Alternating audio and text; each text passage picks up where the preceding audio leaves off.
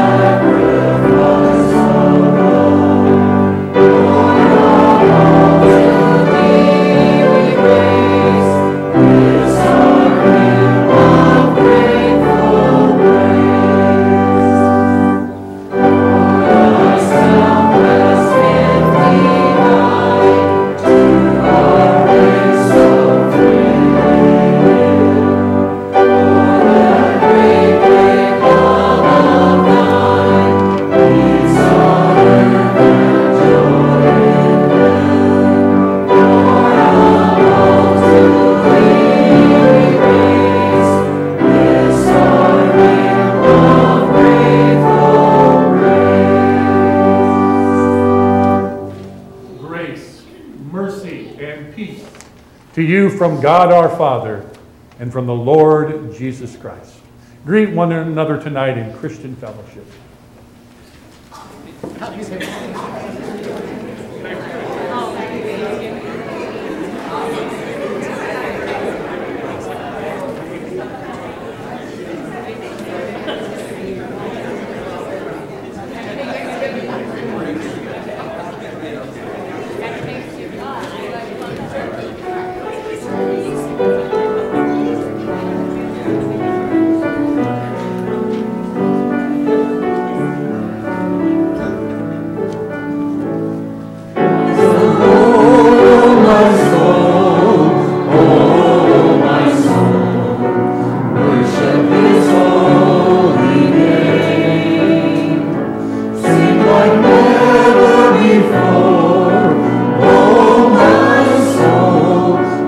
worship your holy name.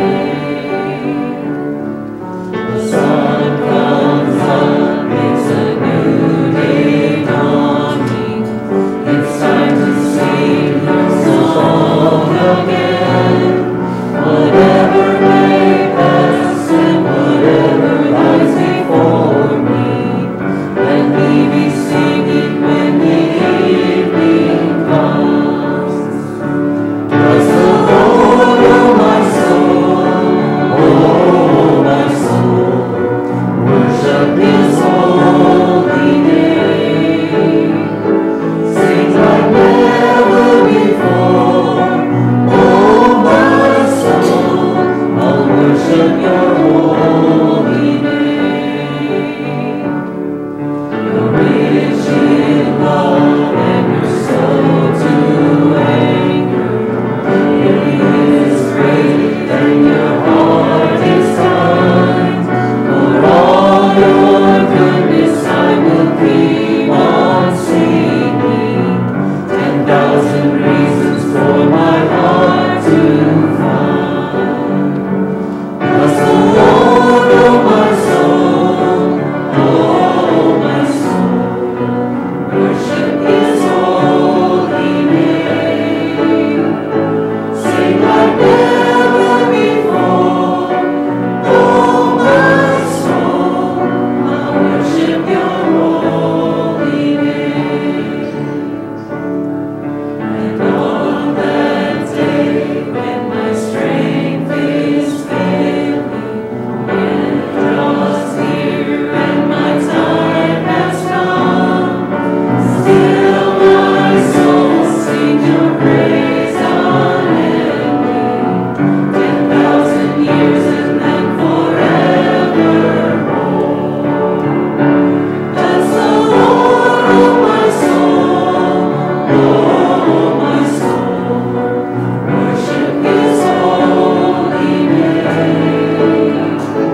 Sing like never before, oh my soul, I worship your holy name. Bless the Lord, oh my soul, oh my soul, worship His holy name. Sing like never before, oh my soul, I worship your holy name. I worship your holy name. Lord, I worship your holy name.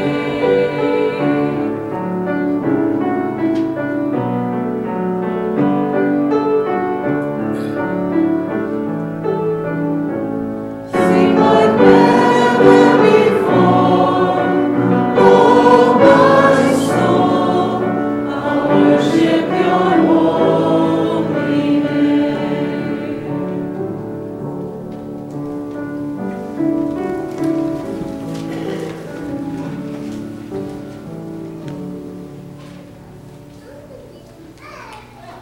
When Psalm 103 encourages us to count the blessings of the Lord, first and foremost is the gift of forgiveness.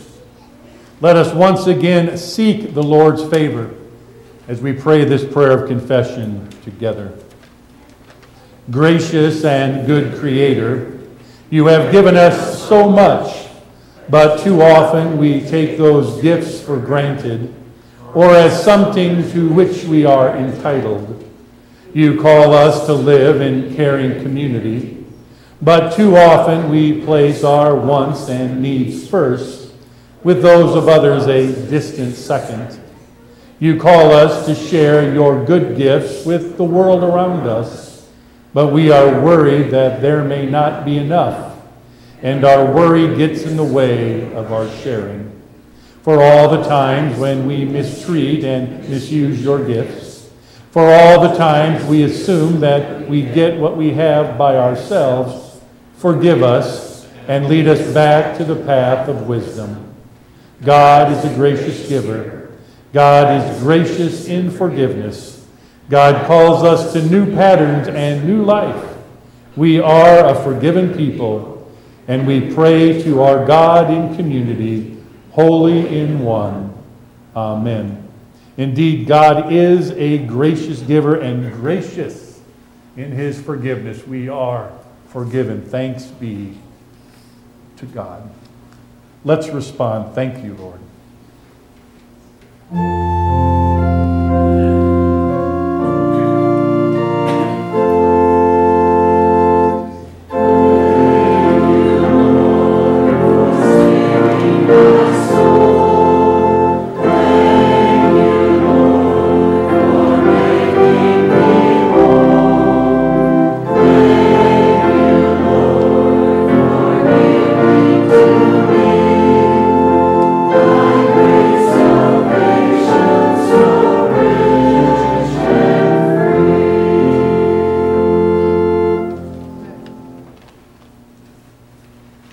Take a few moments tonight to come before God.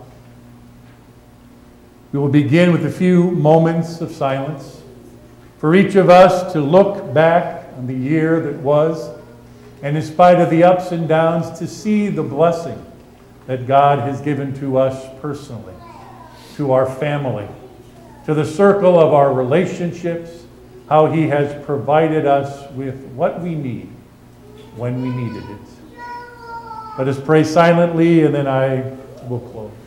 But let us come now into the presence of God with thanksgiving.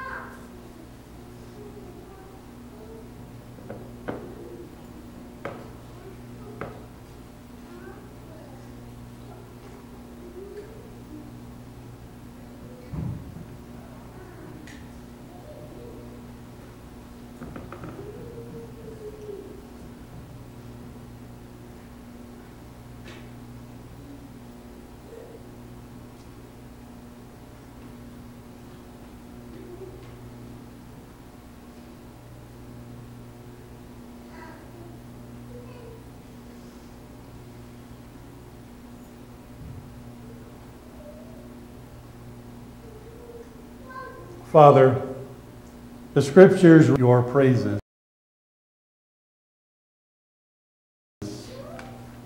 But it is also good for us to sit in a few moments of silent reflection, looking at your good gifts, looking at your perfect timing, how we have not too little or too much, but at just the right time your grace was received. Yes, there were times when you made us wait longer than we would have liked. There were moments when you took away things that we thought were so very, very important. There were moments of great joy, yet there were also moments of great sorrow. Yet all of these things are according to your will. Father, we ask for faith to accept all things from your hand with thanksgiving, to reflect upon what we have, and to show true gratitude.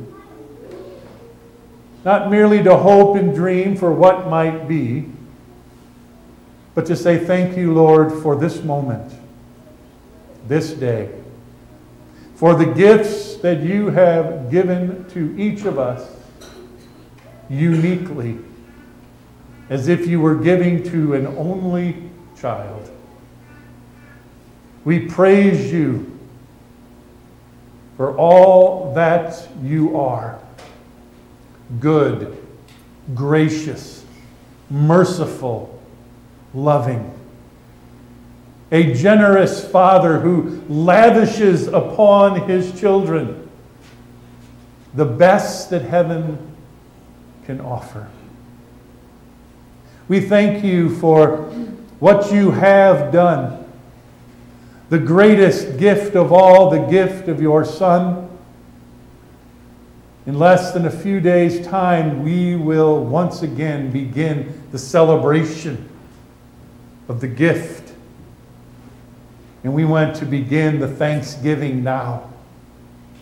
For you sent your Son into the world, and we have received grace. That is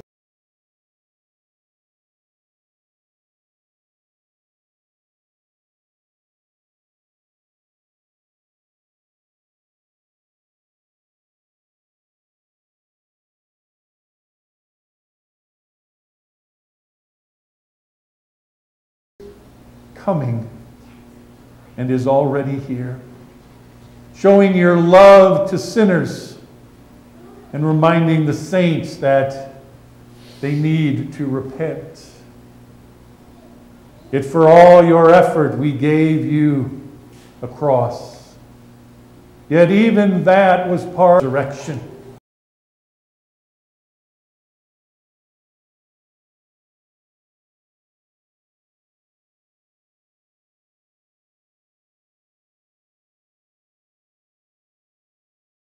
For the empty tomb. For it is that hope, it is that good news that transforms even the worst experiences of this past year into reasons to say thank you. We may have experienced loss in so many ways. We may have lost jobs. We may have lost money. We may have lost those things that the world holds dear. Yet still we are rich in your grace. We may have lost loved ones through the door of death, but for them there is thanksgiving today because they are with you. And for us there is hopeful gratitude because someday we will be with them again. You have promised to replace all that has been lost in the day of your return. And Lord Jesus, we thank you for that which is to come. For soon and very soon, you will come to gather the harvest in. We thank you, Holy Spirit, that in that in-between time, you are pouring out the good gifts upon us. You are showing us that God is for us. You are reminding us that all things are working together for our good. God, we just want to thank you tonight. We have sung your praises. We have lifted our words. We have silently bowed within our hearts in humble gratitude. And we just want to keep on saying thank you. Thank you, thank you. 10,000 reasons would not be enough. Indeed, eternity will barely scratch the surface of our thanksgiving. Yet, Father, hear our prayers tonight. The prayers that we offer up when we recognize your many blessings. And we thank you for each and every one. And tomorrow when we gather around the table with family or friends or even just ourselves alone with you, the thanksgiving will continue for all that you have given. Father, hear our prayers tonight. Listen to the song of our heart as they are lifted up in praise and thanksgiving. In Jesus' name, amen.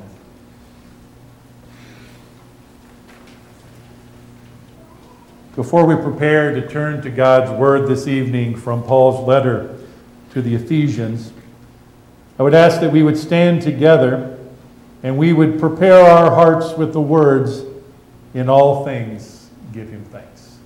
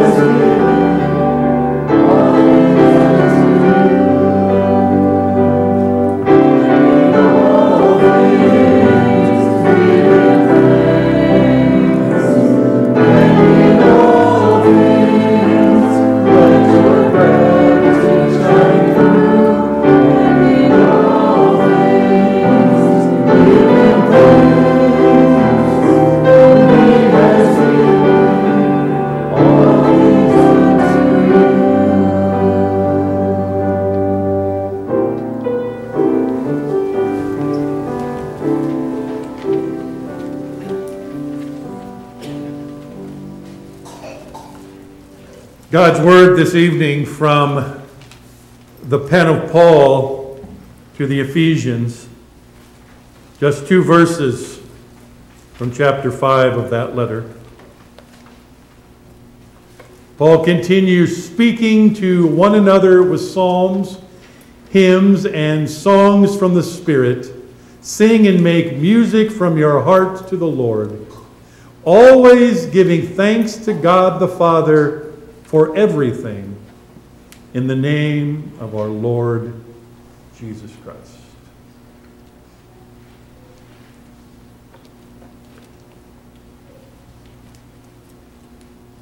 There is a quote that goes, "Sharper than a serpent's tooth is to have a thankless child." Sharper than a serpent's tooth is to have a thankless child. Interestingly enough, many people, when they hear that quote, assume it is from the Scriptures, that it comes from one of the Proverbs or one of the sayings of Jesus. In fact, this quote is from Shakespeare. It was spoken by King Lear. But it could be a biblical quote. For this saying, "Sharper than a serpent's tooth is to have a thankless child," is something that the Bible understands. It is something that we find replete in Scripture. That God's children are often thankless children. As the children of Israel drew to the close their 40 years of wandering in the wilderness because of their stubbornness to follow God, Moses stands them there between the 2 mountains with the Jordan before them, and he begins to instruct them. And one of the main instructions is learn to be thankful. Learn gratitude before and when you enter the promised land. Why does he say this? Because God, speaking through Moses, tells the people what's going to happen. God says, "I know that you are going to go into the land overflowing with milk and honey. You are going to take possession of houses you did not build. You are going to acquire fields that you did not prepare or plant. You are going to get all of the good things that this land has to offer. And when you receive the blessing, you will forget me. You will begin to say to yourself, look what my hands have done. Look at what I have built. Look what I have planted and grew and harvested. Look at me." And God says, "You will forget all about me." The people said, no, Lord, that's never going to happen. But it wasn't too many years after Joshua led them into the promised land in the time of Judges that the people abandoned God. And they forgot to thank him for the goodness that he had given them. And that really is kind of the story of fallen humanity. Ingratitude, thanklessness really is part of the human condition since the fall. Adam and Eve had it all, yet they gave it away because they forgot to be thankful to God. And that understanding of humanity goes from the Old Testament into the New. And time again, Paul admonishes, Paul calls upon the people of God to be thankful, to be grateful to God for what he has done and what he has promised to do. Yet Paul, like Moses before him, warns young Timothy that in the last days, the days in which we find ourselves living, that one of the great sins will be this, that people will be ungrateful.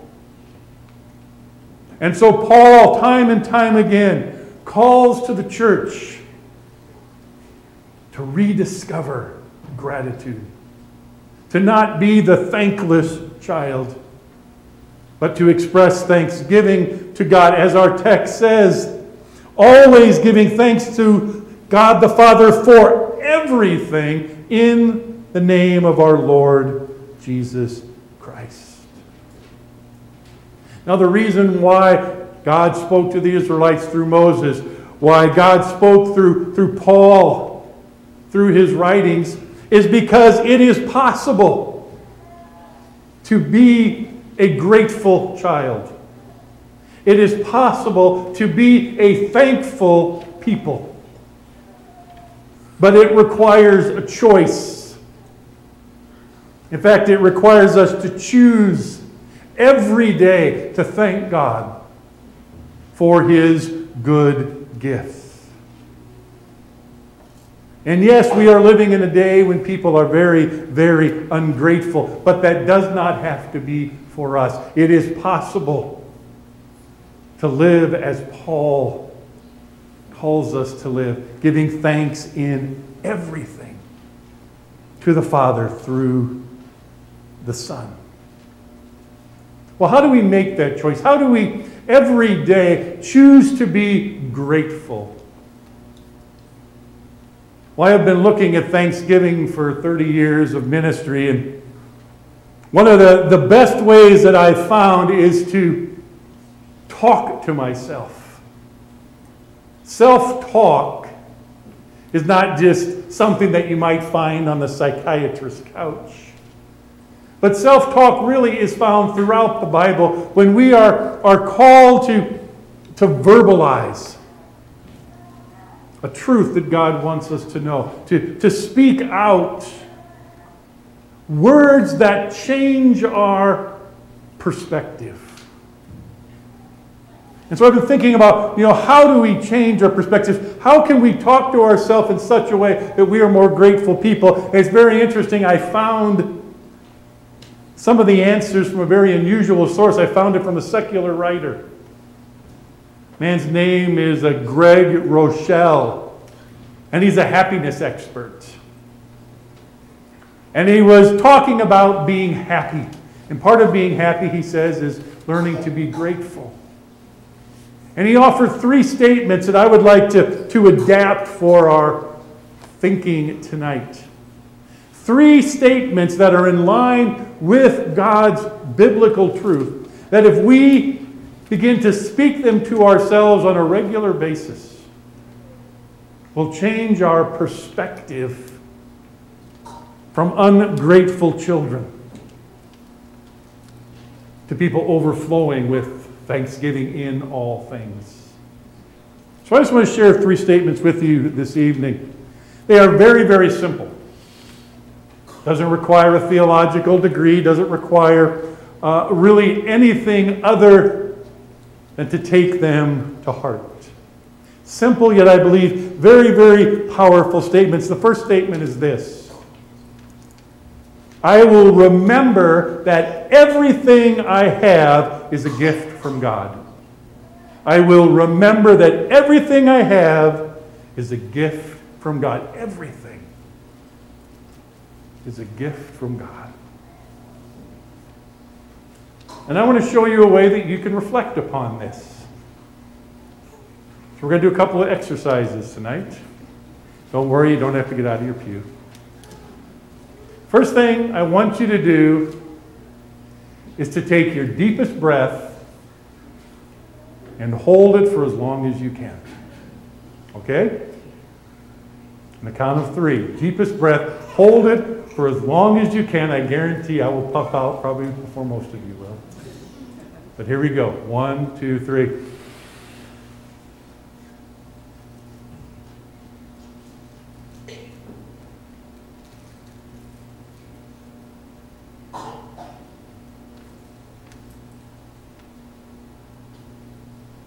Okay, I gotta keep on talking.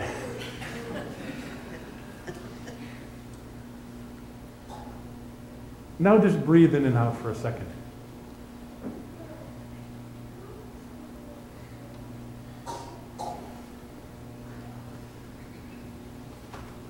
Your very breath is a gift from God. But there are people who struggle. Asthma, heart failure, lung damage. You have to take those breaths. They recognize how precious it is to breathe, but we take it for granted until we hold our breath and realize, what if I can't take another one? Second exercise, put your hand over your heart. Can you feel your heart beating? Rick Warren says, what is the beating of your heart? He says it's purpose. I think it's life. I used to take the beating of my heart for granted until I was laid out in a hospital bed and the doctor says, you have 2 very, very plugged arteries. We got to put in a stent. Then they told me we've got one that we cannot stent because of its location. I am very, very aware of the beat of my heart. I'm very, very aware when it goes up, when it goes down, when it jumps around.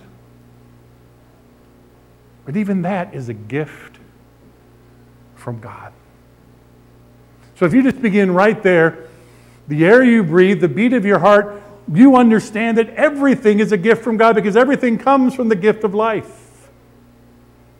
The ability to work. The ability to have and to raise a family. The ability to enjoy all of the blessings of God are dependent upon those 2 simple things. Breathing in, breathing out. Heartbeat, heartbeat, heartbeat. And at the end of the day, everything else is irrelevant. But everything that we have is a gift from God. We are dependent upon God. There is nothing we ultimately do for ourselves that He does not give us, beginning with the beat of our heart and the breath of our lungs. You know, humans like to say, me, me, me, look at me, look at me. We start in, the crib. Little kids, look at me, mommy, look at me, daddy. And we go through life that way. That was the problem of the Israelites in the Promised Land. Look at me, look what I did. Look at me, look what I grew. Look at me, look what I built. In these last days, it continues, look at me, look at me, look at me, look what I have done. But Paul says that's not the way. Paul says, I will remember that everything I have is a gift from God. So it's not me, me, me. It's He. He did this. He gave this to me. He supplied me with this. He is the beat of my heart. He is the breath of my lungs. And everything that comes from that comes from Him. You sing the song, Count Your Blessings. Do that. You can do that tomorrow. You sit around the table. What are you thankful for? I know families still do that. But start with the breath of your lungs and the beat of your heart. And thank God for everything that flows from that.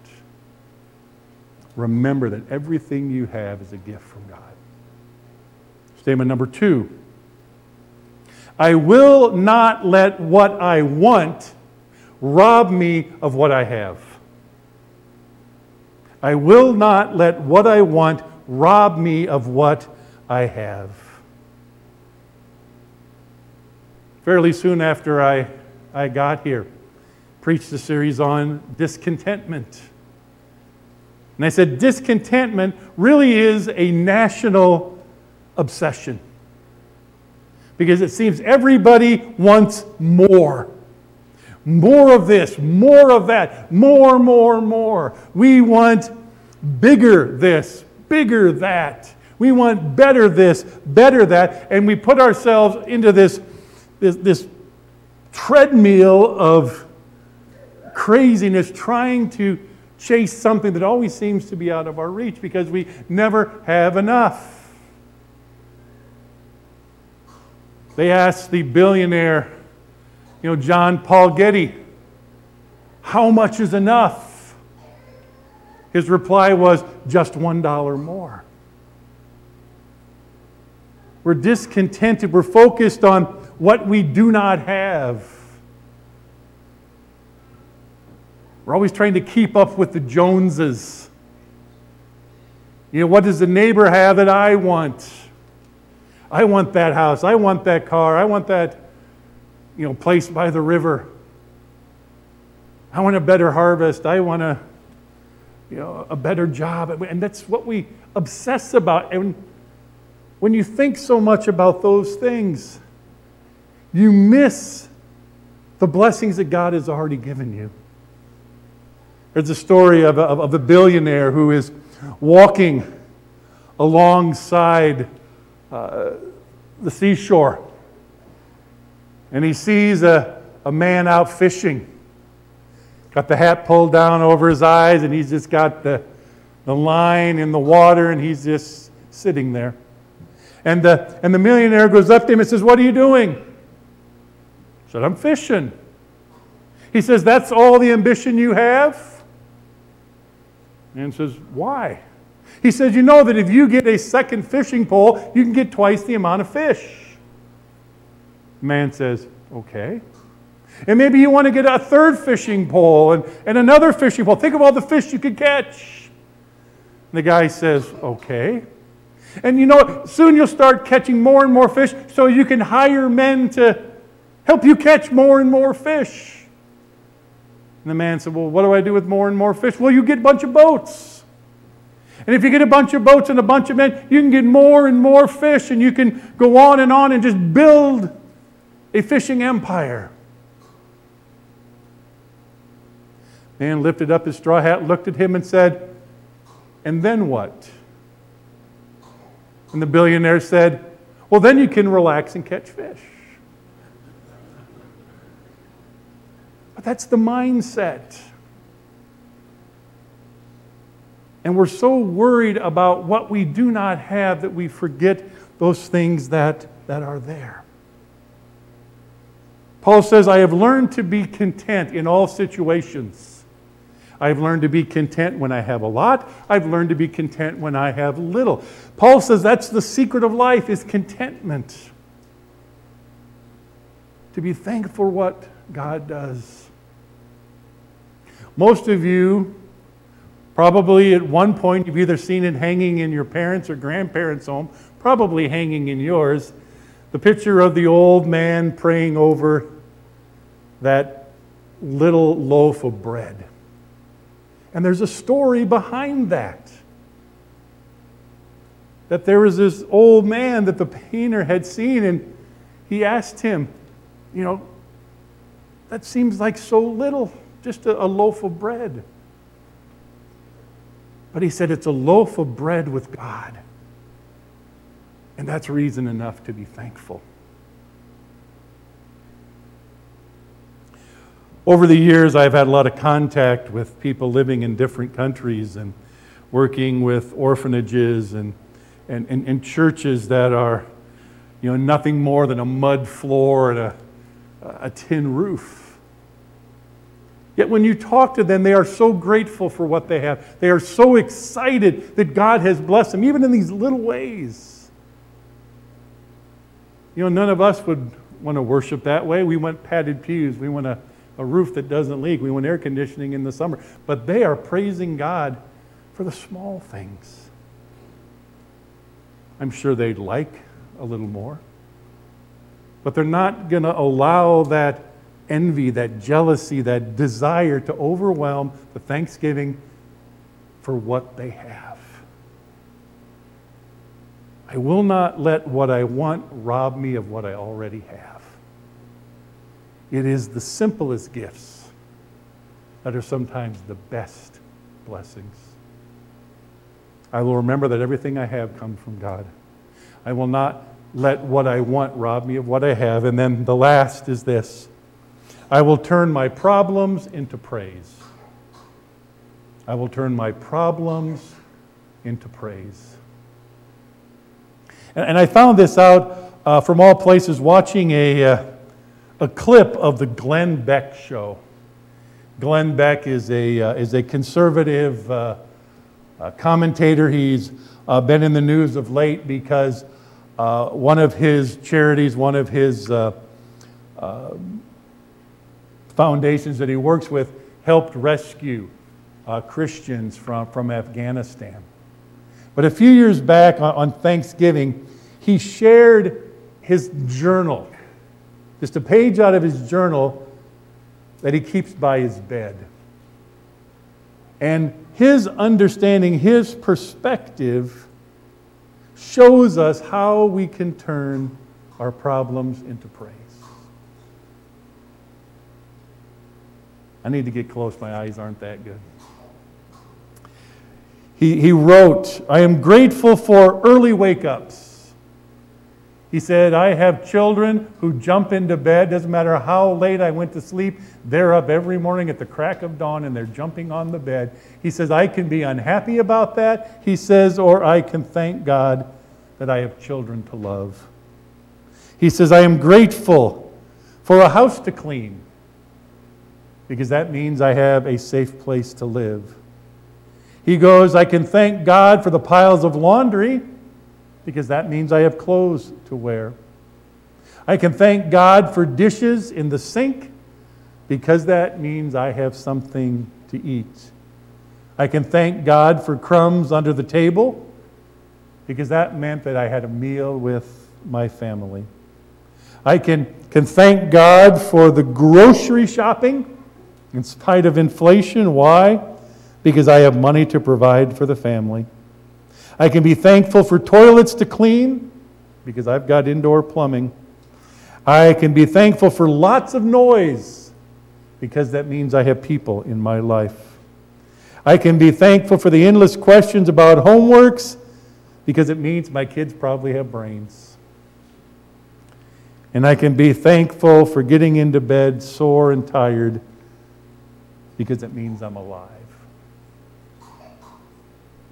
If discontentment is the national obsession, complaining is the national pastime. And I can say that it's true because I moved here from the #1 state in the Union for the most complaining individuals, the state of New Jersey. People in New Jersey will complain about everything. They'll complain about it being too sunny. They'll complain about the rain. They'll complain about the crowds. They'll complain that there's nobody there. So I've lived for 20-odd years with complaining. And what do you do about it? What does it do? It just makes you mad. And the more you complain, the more you feed off your complaints. And the more you're surrounded by complaining people, guess what? You pick up their bad habits. Not that I ever liked waiting in line or getting caught in traffic, but it got a whole lot worse when I moved to New Jersey. And there are moments when you'd sit in the car and you'd curse the guy ahead of you who was cursing the guy ahead of him, and so on and so on and so on, that I remember sitting there saying, this is kind of stupid.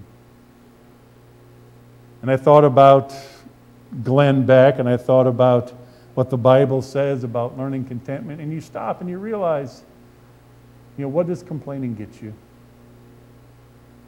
But time and time again, you see people in the Bible turning their problems into praise, who see the silver lining in their troubles. And you know people like that. They're great people to be around because they can look at a problem and immediately turn it into a praise, just like Beck did.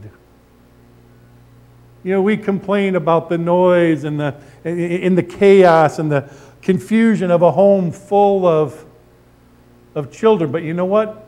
It means God has given us happy, healthy kids who run around and do what kids do. We may complain about having to get up early in the morning, having to go and put in the time at work. But you know, labor is a gift from God. And it puts food on the table. Rain or shine, all of those things are part of God's plan, part of God's purpose. And too often we jump to why that's wrong. Why, God, are you doing this to me? But if you dwell on your problems, all you're going to do is increase your grief. And the more you complain, the more you complain, the more you complain. And so I think Beck's idea is a great idea. List those complaints and see how you can turn them into prayer. Look at those things that you think are stumbling blocks and realize that God is using them to prepare you for what lies ahead.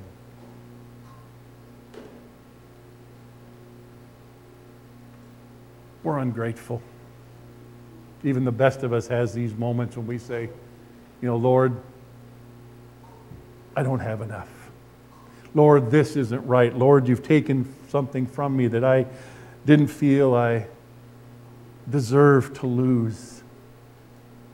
I work and I work, yet it never seems to change. But remember that the breath that you have and the beat of your heart, that's a gift from God from which all blessings flow. That if you're only focused on what you don't have, you're going to miss right the things that are in front of you. And if you turn your problems into praise, you're going to realize that you have more than 10,000 reasons to sing to the Father. You have a choice every day. Every day you have a choice. Am I going to complain? Am I going to grumble? Am I going to look at what I do not have? Am I going to be unhappy? I can choose that, and sadly many do. Or are you going to choose joy? Are you going to choose contentment? Are you going to choose the simple pleasures and thank God for them? Every morning when you rise,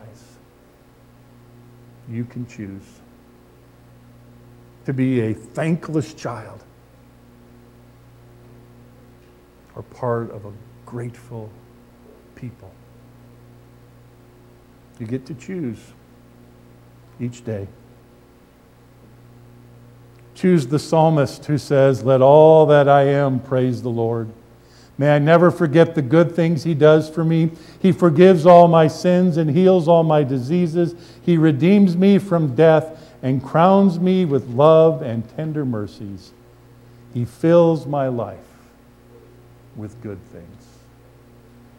Let's pray. Father, we thank you today. We thank you for the breath of our lungs, the beat of our heart, for every good and perfect gift that comes from above. May we remember that everything comes from you, and we are dependent upon you for all things. Father, don't let what we want rob us of what you have already given us. Let us look around and count our blessings. And when we are tempted to complain, may we turn those problems into praise. May we see that there is a plan, there is a purpose, that in everything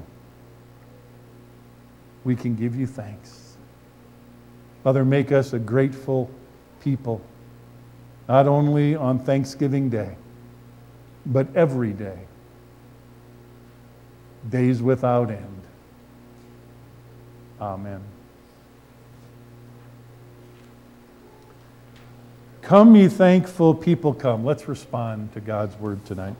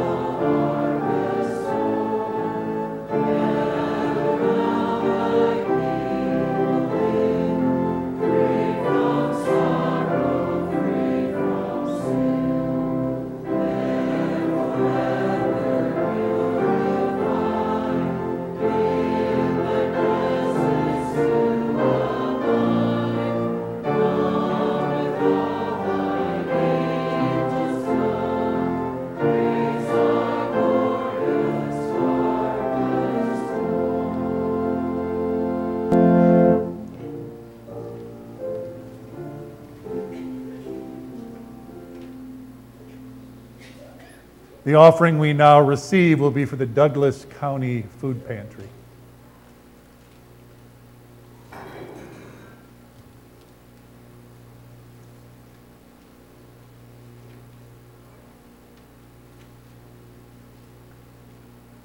Let us pray.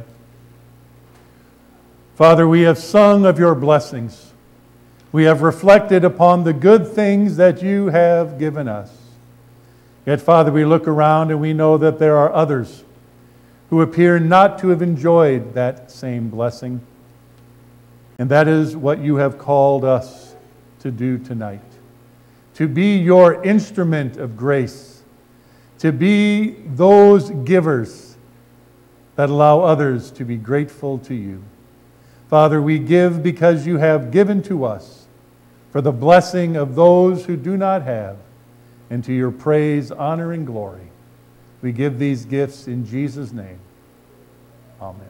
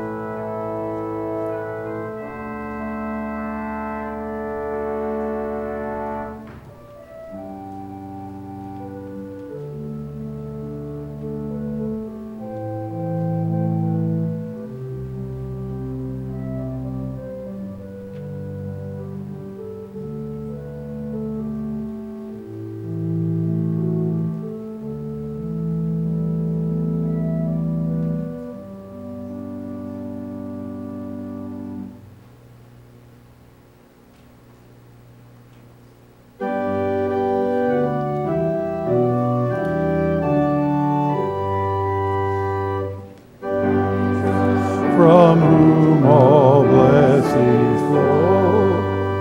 Praise him, all creatures here below. Praise him above, ye heavenly hosts. Praise Father, Son, and Holy Ghost.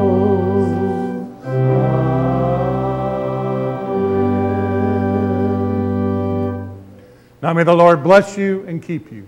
Make his face to shine upon you and be gracious unto you. May he lift up his countenance upon you and give you his peace. Amen.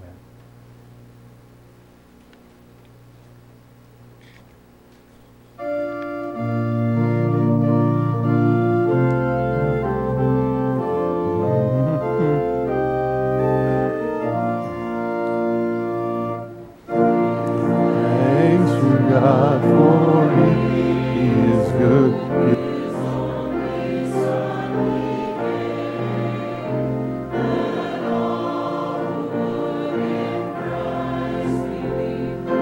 rule